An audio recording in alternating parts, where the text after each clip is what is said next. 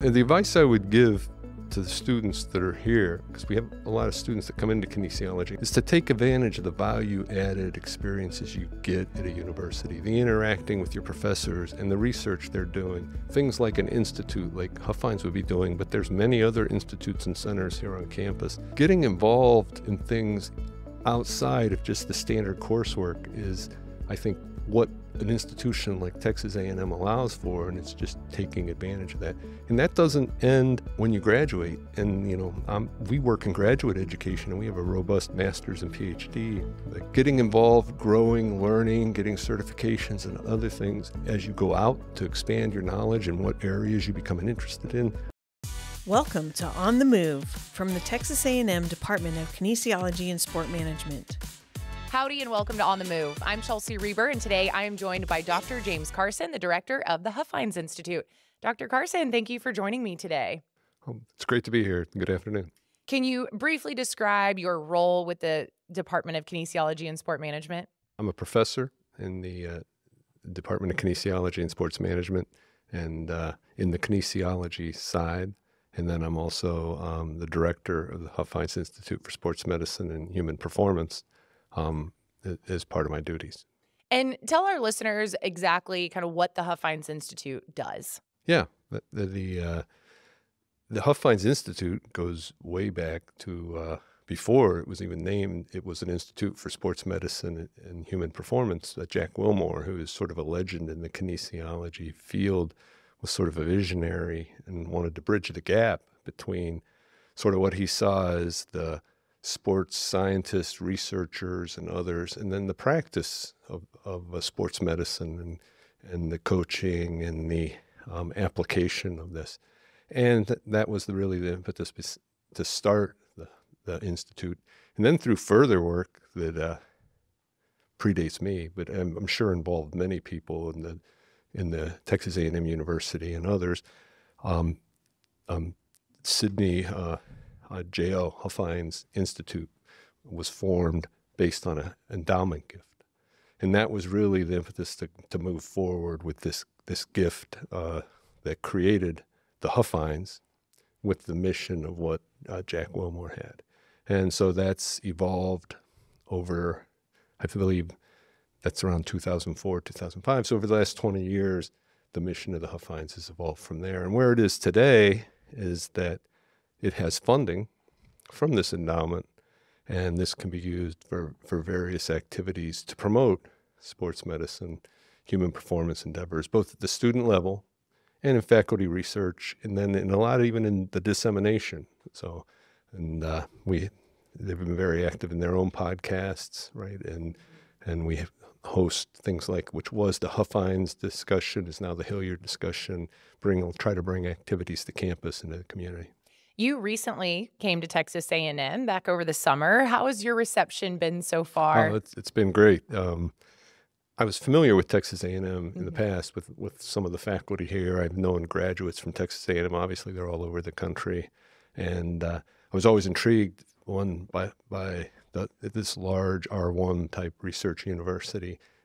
It's very reminiscent of, I went to Ohio State, and it's a similar large university. And in those, you can find all kinds of things if you look. And that's where it's been now with Huffines Institute. And sometimes, you have different places to find terms, but an institute in reality is one that goes across colleges. So it'll span the university. So there's a lot of stakeholders, even outside of kinesiology or the College of Education. And so I spent a lot of time since arriving in June just meeting with a lot of those stakeholders over at the Health Science Center and engineering and public health, various faculty throughout the College of Education. And so that's been amazing. And then even meeting a lot of the students and others and that are just associated with Huffines in the different areas like sports science or the kinesiology area. What are some current activities and initiatives going on right now at Huffines? Yeah, well, that's today's a very important day because I think there's a lot of graduate students working. There's a deadline at 5 o'clock to get their graduate student research grants in. So I think, but some of the initiatives currently are the awards we give out. We just awarded 2 faculty grants. Those were sort of submitted last spring when I was coming in, and we just had them reviewed and awarded, and we have 2 of those very interesting projects. So those are called seed grants. So projects that maybe are just developing, they're like a seed, but given a little money, maybe they'll sort of sprout into further projects. And we have a couple of interesting ones. One's using hippotherapy or horses to treat Parkinson patients and give them.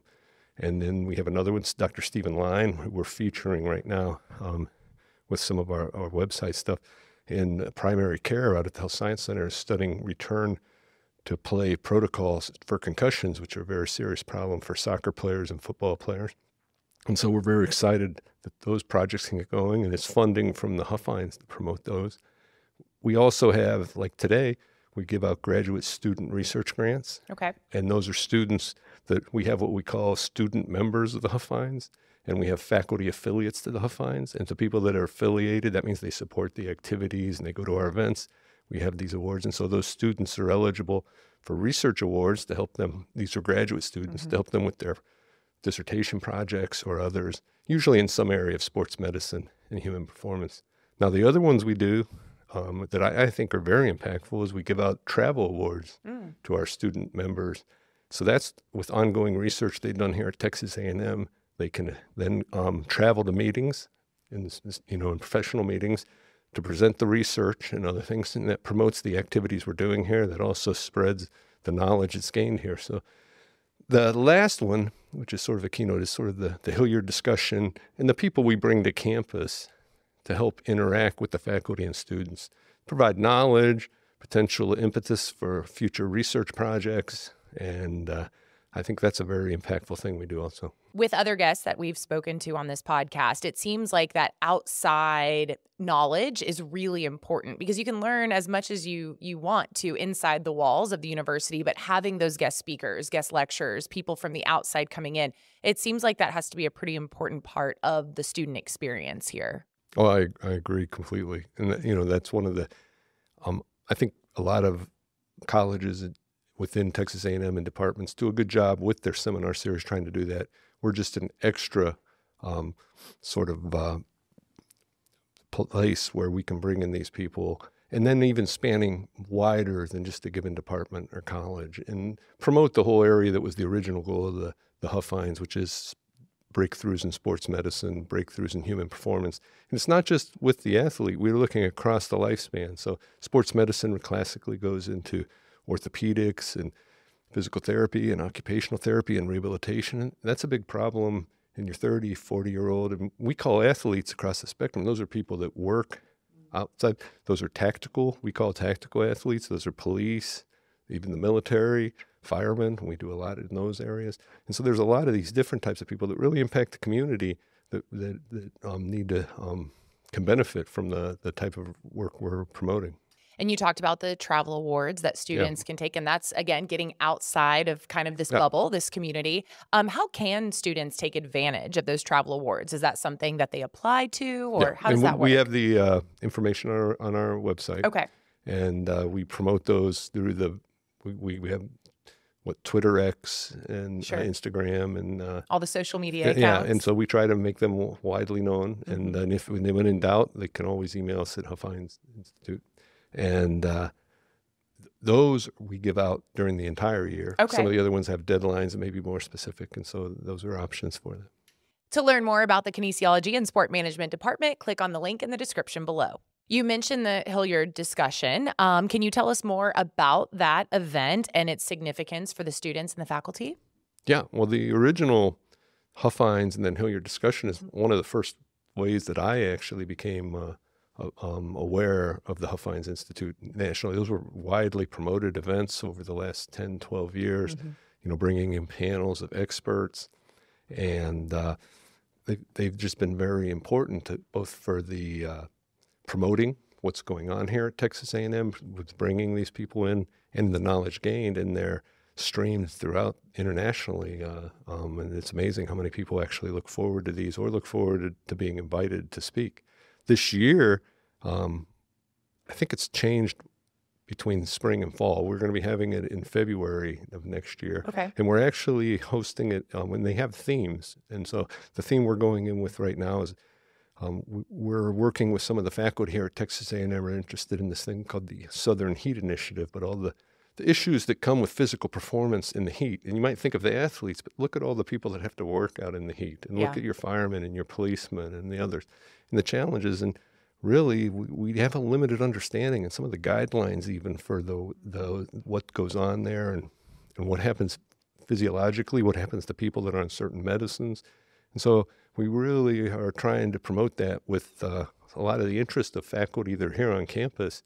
And so that's going to be one of our themes, and we'll be doing that in the spring. And that'll go with, we have various affiliated resources with the Huffines, and one will be opening in the spring in conjunction with Kinesiology and the college education is a thermal regulatory laboratory where they're going to be able to, in controlled conditions, study the heat. So that's under the direction of Dr. Stephen Reekman, who's here in this department, and his collaborators. He's developed sort of a national network on this. It's a big question, this heat question. So we're looking forward to that theme for this upcoming year, and we'll have more about that as we get the dates firmed up and things. And you say Southern Heat Initiative, which makes sense. And in the South, obviously, it does get warmer and for longer periods of time. But I mean, summer heat is something that happens all across the country and all across the world, obviously. Well, what I always call it the Southern Heat Initiative, that's what Dr. Reekman has coined it, just because amazingly, and maybe it's just because of the history, most of the environmental heat-related research has been done in the northern climates. Oh, right. And so it can be controlled in places like University of Connecticut and others. They're leaders in the field, but those people aren't living in the hot. And so really he's worked with a bunch of institutions across the South, including a lot in the SEC and some throughout Texas, on ways that really in areas that are far hotter than some of the ones, that we've mentioned. And that's sort of been a deficiency, and that's one of the things they're trying to work with. And you're right, exactly. It is a worldwide problem. The Southern Heat Initiative has to do more with the universities that are going to be associated. Yeah, that makes sense. What are some key challenges in the fields of kinesiology and sport management, and how is the Huffines Institute helping address those? I'm looking at my background more looking at through the lens of the kinesiology, but I think it spans across. These fields are extremely popular with students, and you can go across the United States and the large number of students, because it's almost the pre-health major, and there's a lot of other interests within the sports management field. And I think one thing with that is the interesting sort of educational background these students get that is multidisciplinary and goes across many fields, and whereas it's not just business, or it's not just physiology, or it's anatomy or something. And you're getting these multidisciplinary trained people and trying to make sure within the campus environment to start with, and even educating them, that they look to experiences even beyond just the kinesiology department, because what they do is so applicable to everything from the veterinary school to engineering to others. And I think they can even benefit. Sort of true innovation comes from multidisciplinary teams, and I think these students are really well suited to get involved with that. And so I think one of the challenges is for the faculty and others, and I think they're doing that here, is to not be siloed in your area and take advantage of all these resources that are available at Texas A&M. And I think that's where the innovation and the impactful work will come forward. I think of the phrase well-rounded athletes or multi-sport athletes when they're growing up. You want them to kind of, dabble a little bit of everything. And it seems like that's kind of the same concept with students. Yeah. And that's, if you go back to your athlete analogy, and sometimes that's very difficult. People want specialization early and others, and some could argue probably either way, but when there's too much specialization early, and when you're talking about a big buzzword now with a lot of business or even research are having these multidisciplinary teams, because you have multi-pronged projects that go in different directions. Sure. And I think those are the kind of people that are educated in the kinesiology. What future plans and goals do you have for the Huffines Institute in the next few years? Well, right now we're just looking at how can we leverage this wonderful gift from the Huffines, the endowment, and we also have another estate gift from the Hilliards who help with the Hilliard Discussion and others. How can we leverage that into more resources to actually expand research across more of the campus related to the sports medicine and human performance questions. We'd like to move our questions, and I think we have in some areas, but across the lifespan, because a lot of these affect both aging, and we're in a college of education. And while we have the college athletes, a lot of the same questions are very impactful for your 8 to 18-year-old, and working into those areas. And as Texas A&M as a university and the Health Science Center are making initiatives into sports medicine and more vigorously, I think expanding what we do in the sports medicine area, because that return to play, the healing of injuries, all that is a very critical thing for all sorts of athletes. What is the student involvement like with the Huffines Institute, and are you looking to increase that? Yes, we are. Okay. And we're just going over ideas now, and some of that we get with funding. We would like to create Huffines Fellows at the undergraduate level that are involved in more research. We have a lot of students that we do a lot of testing of firefighters, physical function, cardiorespiratory things within. We have a physical readiness laboratory that Dr. Stephen Martin heads here, and they give a lot of experience to the students in kinesiology and even other majors. We have a lot of these research experiences for graduate students, but there's always room to grow that. And there's a lot of different ways we can even be maybe more involved with the sports management type students, because within the marketing and the other things you need to do, and the disseminating of knowledge that we also do as one of our missions. I think there's a lot of ways we can grow. We have some very creative students that get involved in our sort of media. They love the social media. Sure. We have some talented students that are involved in that on a regular basis. What kind of advice would you give to a student who's maybe already in the field or looking to get into kinesiology, and they're kind of just not exactly sure where to take that next step? Do you have any advice just as a professor, as somebody who's been in this field for a long time? Well, the advice I would give to the students that are here, because we have a lot of students that come into kinesiology, and I was actually chair of exercise science in the University of South Carolina, and Okay. it was roughly this size.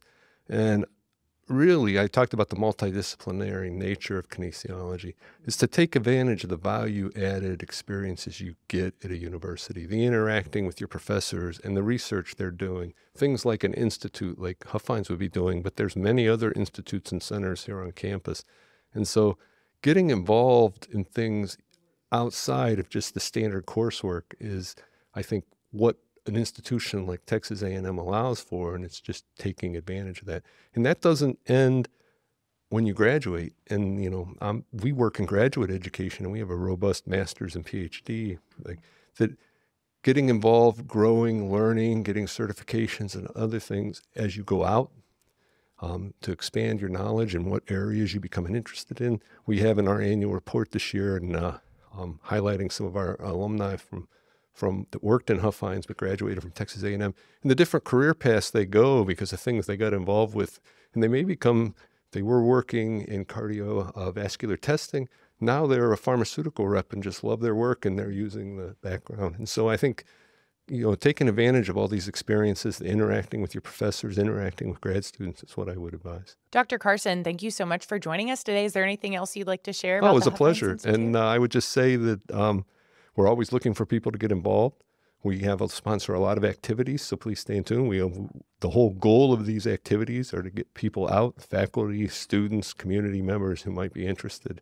And if you're not sure where to get started, please email us, and that's one of our goals too, is to try to connect you with people that might be doing things that you're interested in. Excellent. Thank you so much. You're welcome.